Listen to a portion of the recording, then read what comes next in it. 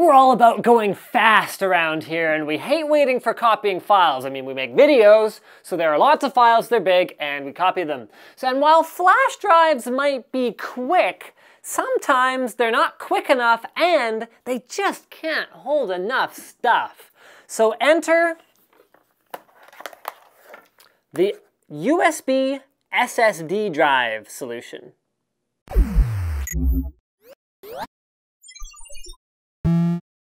So let's start with the Thunderbolt drive plus 256 gigs sent to us by the kind folks at Elgato. This is their no compromise storage, which for them means you shouldn't have to choose between convenience, data protection, and storage capacity. It also comes in a 512 gig size within the same form factor. It comes with a USB 3 micro cable and a Thunderbolt cable, and the drive is built with speed in mind. It uses an SSD to store your data, and Elgato claims it can run at speeds of up to 420 megabytes per second, which, as you guys will all know, is very, very high. We are going to put that to the test, however, in just a little bit.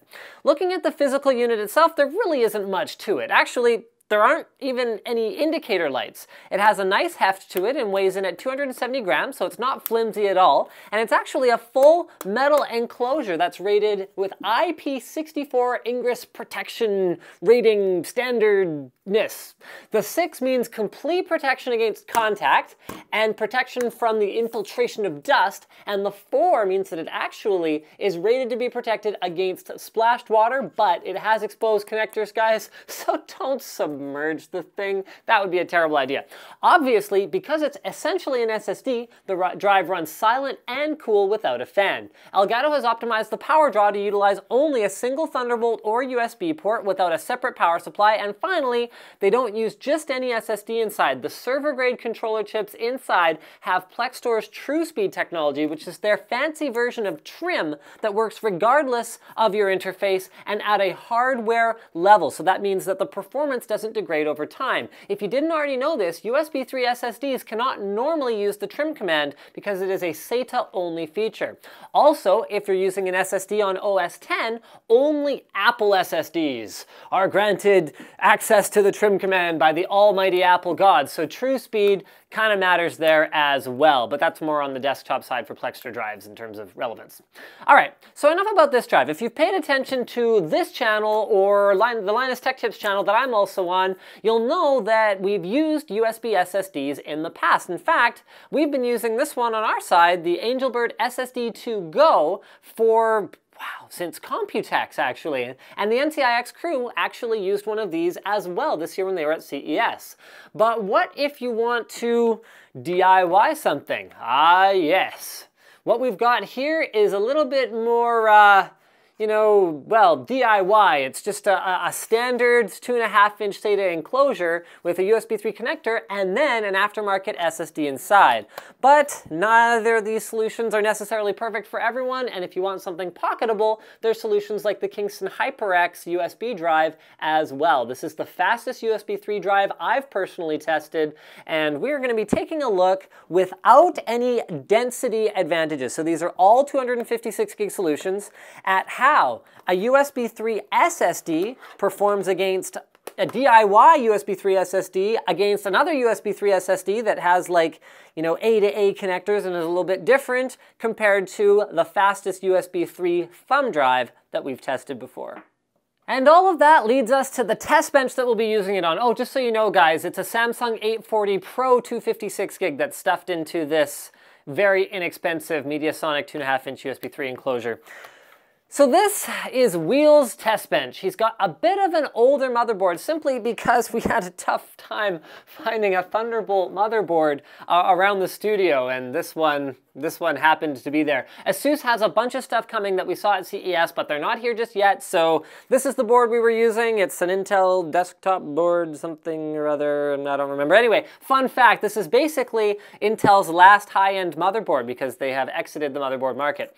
One thing that we discovered during the benchmarking process, and this is something you'll want to be careful with as well, is that USB 3 extension cables can throw your numbers and your performance for a loop. For the best performance, always plug directly into the back of the motherboard and then directly into the drive itself. So to test all these drives, we used the Blackmagic Disk Speed Test, Crystal Diskmark, and Atto.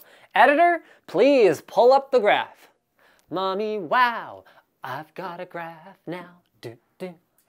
Starting with Blackmagic, you'll see the general trend is that the Elgato drive pulls ahead in both reads and writes, then the Angelbird. So these are the very premium solutions, as you'll find out when we talk about pricing later.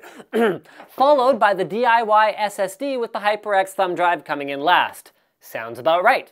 Similar story with the other benchmarks, with the Elgato providing stable performance in all scenarios, while the Crystal and Atto benchmarks showed some variance in the way that the controller for each of these flash-based solutions behave. So, for example, Kingston had very poor performance in Atto writes, and the DIY SSD wrote slightly faster in Crystal Diskmark than it performed in terms of reads. At $240, the Kingston looks like a good value, but in terms of performance, it's not going to perform as well as the other solutions, as we saw pretty much across the board, and the lifespan won't be as long as an SSD-based solution. But if you want something that can fit on your keychain and is pocketable, these ones aren't, this one is.